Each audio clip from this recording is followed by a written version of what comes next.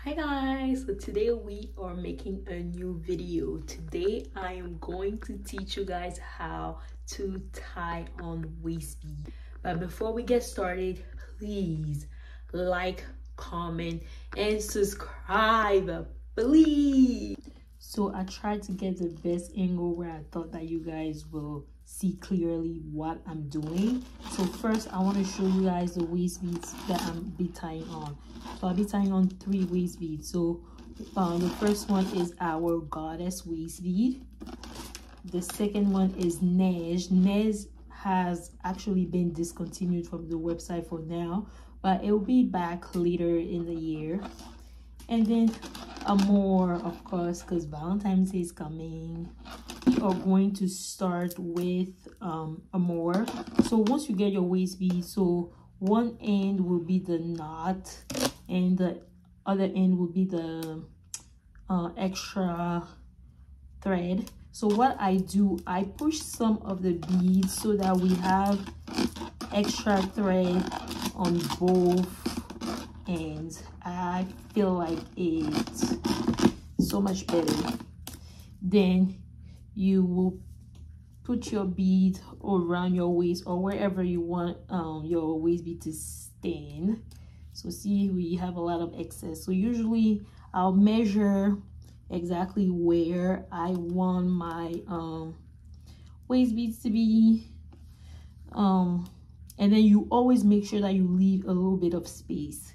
So I want mine to be right here, leaving a little bit of space, at least 1 inch, because if you don't leave space, as soon as you eat something, that's it, like your belly will get bloated, and yeah, we don't want that.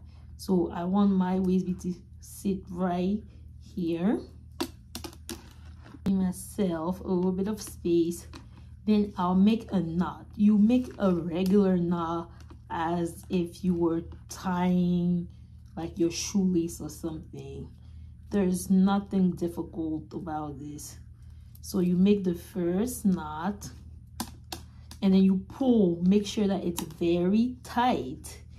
I usually make about like 3 to 4 knots. Some people will burn the end, but I don't, because I feel like if you have like good knots, you don't really need to burn the end. So I don't burn the end and my waist bead lasts long. But if you want more security, go ahead and burn the end. So once you have your knots and you feel secure, you will cut the excess, and this is where if you wanted to burn the end, you would. But like I said, I don't burn my ends and my waist beads have been fine.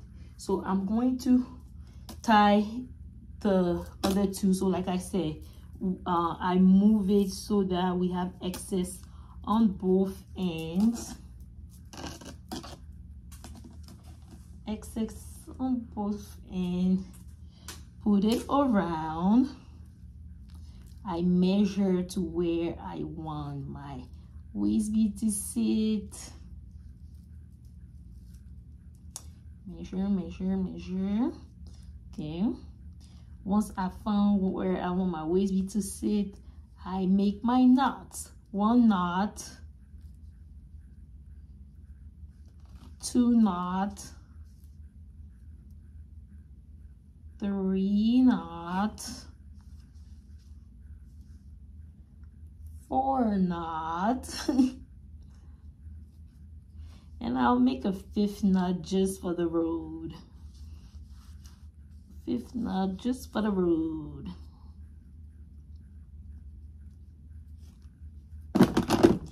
Take my scissor, cut the excess.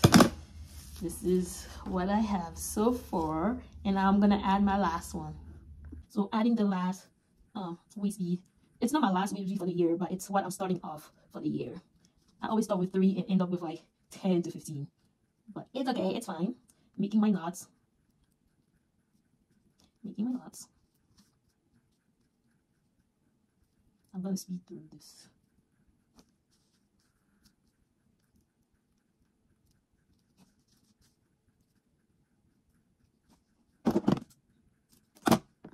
Okay, so now that I have my 3 waist beads on, Hope you guys can see I have a little fupa. Maybe we're gonna work on it this year, we'll see.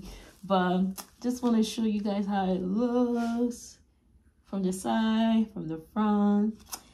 Well, thank you guys. I hope you enjoyed the video. Like I said, don't forget to like, comment, subscribe. If you have any questions, don't hesitate to let me know on any of my social media, Classy Baya, everywhere, and visit my website, www.classybaya.com.